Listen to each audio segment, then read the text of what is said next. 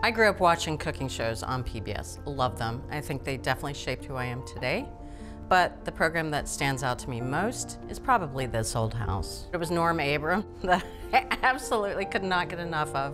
It was a way that I could connect with my dad, who was a woodworker at the time. And every Saturday morning, we would watch it together, and then we would talk about the house that I was going to build someday.